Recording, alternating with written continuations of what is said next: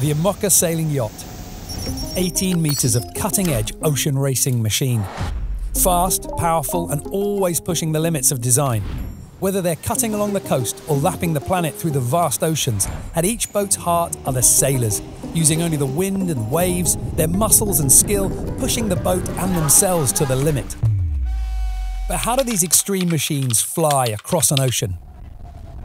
Since 1991, the Emoka Class has been a testbed for bold ideas, with no two boats looking the same.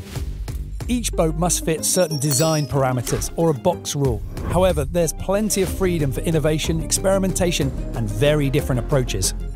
For the 7 teams in the Ocean Race Europe in 2025, one idea unites them all. Flying is faster than smashing through the waves. That's why every boat is fitted with long, curved arms reaching down into the sea, hydrofoils. These foils act like wings, bending the flow of the water with a pressure difference lifting the boat above the surface, reducing drag and unleashing speed.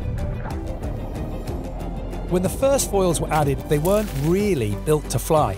These were stabilizers, counteracting the massive power generated by the sails, pushing the hull upright so sailors could press harder and go faster. But over time, the question shifted. Could we lift the boat completely clear? Could we fly? The answer, in theory, was yes. But out on the open ocean, flying is anything but simple.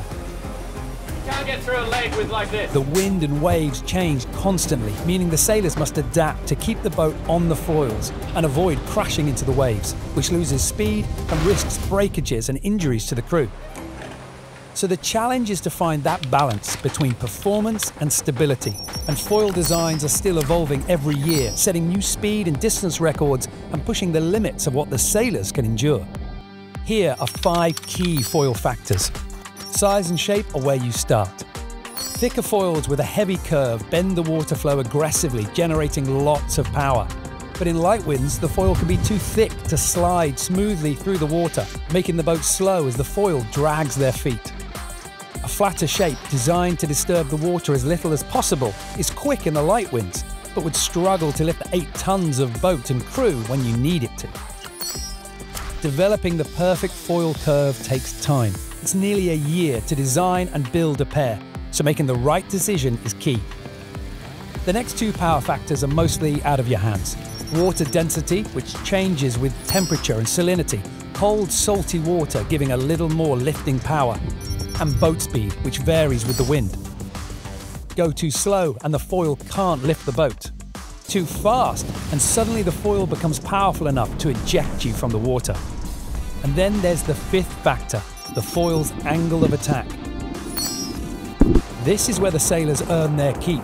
Using hydraulics, trimming the pitch of the boat, they fine-tune the angle, adjusting lift, hunting for that perfect sweet spot.